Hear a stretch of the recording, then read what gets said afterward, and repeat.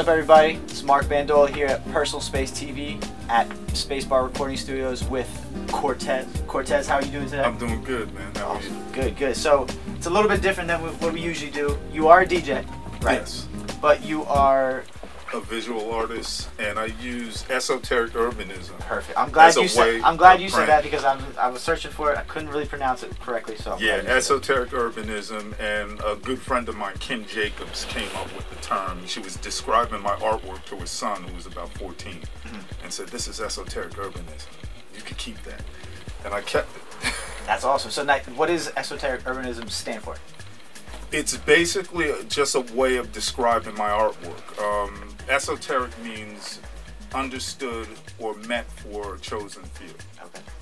And so I want to take it beyond that, but basically my work is very different. It kind of has its own style, own signature, even though it's influenced by a lot of things that is already out there.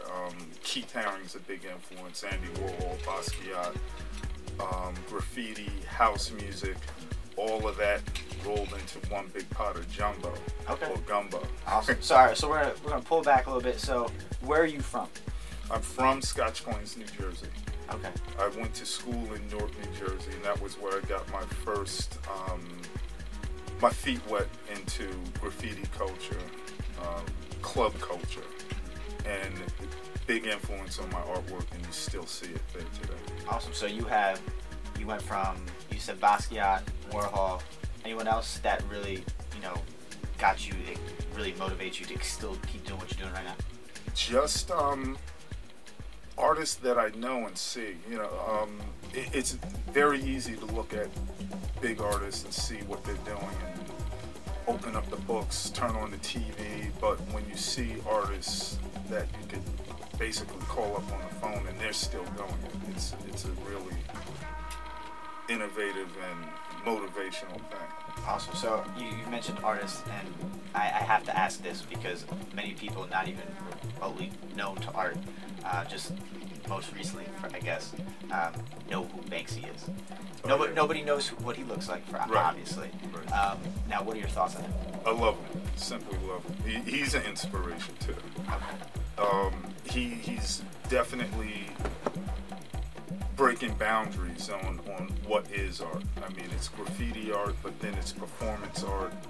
It's a little bit of everything, and I love that. Okay, so now, and you actually did some graffiti as well, right? So you did a little bit of that, and then you kind of moved over to esoteric urbanism, but doing fine art. It's fine art. Right. Esoteric urbanism is just branding. Okay. Now, how many pieces have you really done?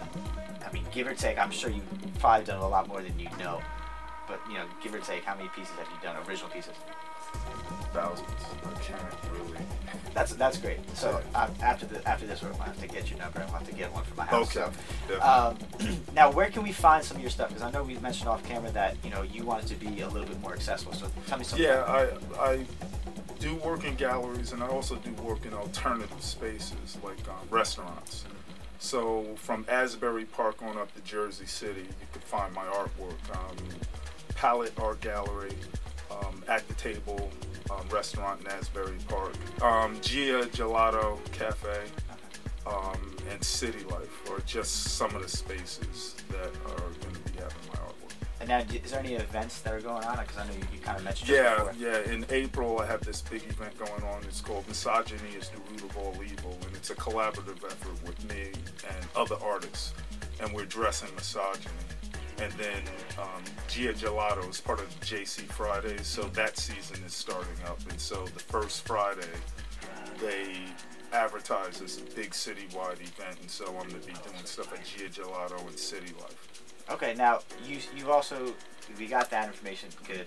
You mentioned as well a little bit of DJ painting, club atmosphere. Yeah, tell us more about that. I do live painting in clubs. It's basically just painting in front of the audience along with everything else that goes on in the club. And for me, I love it because I get to paint with my favorite DJs, listen to the music, and for me, clubbing has always been about the culture.